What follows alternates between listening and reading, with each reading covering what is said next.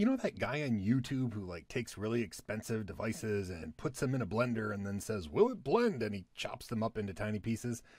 DevOps can be a little bit like that. Not like as destructive to phones or anything, but sometimes we don't know if a particular tool or term is DevOps or not. And part of the problem is DevOps is certainly a tool set, but even more importantly, DevOps is a mindset.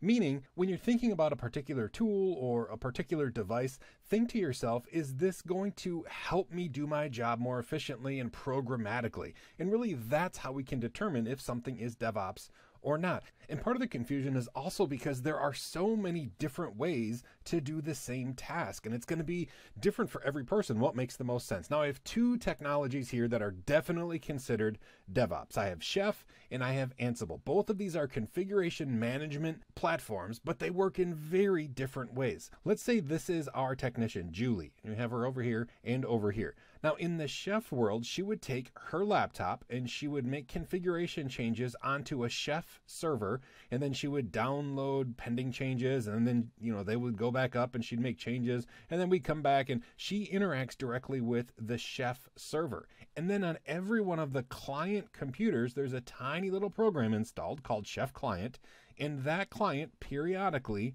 queries the Chef server and says, "Hey, are there any changes I need to make to myself?" And the Chef server replies and says, "Yes, you need to do, this and this and this and this." And that's how the whole system works. She never directly interacts with the client computers themselves. She only interacts with the Chef or the Chef server, and then the Chef server interacts with the Chef client, which reaches out to the Chef server. So it's complicated, but it's very robust, meaning you can have multiple Julies who are all working on the Chef server. They can contribute code and that sort of thing and work together on this large infrastructure. Now, Ansible is another very viable configuration management tool, but it works drastically different.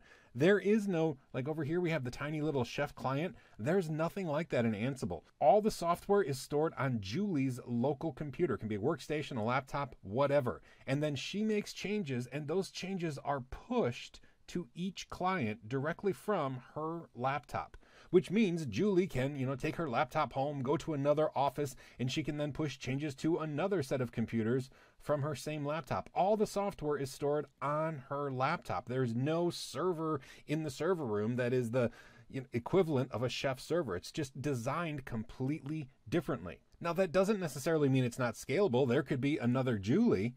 She would just have her own laptop, and she would have her own set of programs that she would use to push changes to the client devices. So one concept, two drastically different ways to go about it, but both of these are DevOps. And it's not just with configuration management. Let's say we have this server or service creation, which means that we're going to use code on the command line to spin up a server or spin up a service. Now, these are two different DevOps tools, Vagrant and Docker. Vagrant is a tool that allows you to script the creation of actual virtual machines. And when I say virtual machines, I mean with an entire operating system, applications installed on top. They have, CPU, RAM, hard drive. All these things can be automated using the Vagrant tool. Compare that to Docker, which is a containerization system, which allows you to script the creation of applications that run inside a central operating system, but they're isolated from the other applications. So they do conceptually the same thing. We have an application here and we have an application here, but they do them drastically different.